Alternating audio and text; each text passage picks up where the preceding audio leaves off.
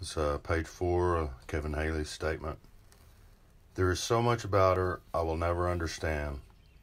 I think she could be a wonderful person. I don't know what her problems are and why she's so bad about accusing people all the time. When I met her, she was flirtatious, and I was 13 years older than she was. She was 20 years old, and I was 33. I was single for nearly all my life, and this was somebody who was hard to resist. I fought her for a long time, and like any other human being, I just gave in. She would ask me if it was okay to do things after church, and I just wasn't into that kind of stuff. I just wasn't used to someone asking me to do that. Rita would ask me to do other things, and I refused to do it. Once she asked me if I would have anal intercourse with her, and I said no. She didn't mind where you were if she wanted to have sex with you. If you were driving down the road in a car, she would try to get into your pants.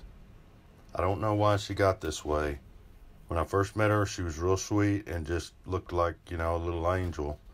She was going to church, had a little baby, and looked so sweet. Then she got a job at a dress shop and came home. I will never forget it. She had on a flowered dress that was real short. She had her hair cut off real short and frosted. She said, "What do you think?" My gut feeling was, I said, "You look like a whore." Rita couldn't keep a job. She would always wind up at Pizza Inn or restaurants. She could always find a job at restaurants waiting tables. When she finally came down and got the rest of her stuff, it was September 1994. She gave me the other set of keys to the car and registration that I had mailed to her, and that was the last I heard from her. I thought that was just wonderful. Apparently, it seems like she still has some problems, and I'm really lucky I got out of it when I did. That's about all I got to say about it.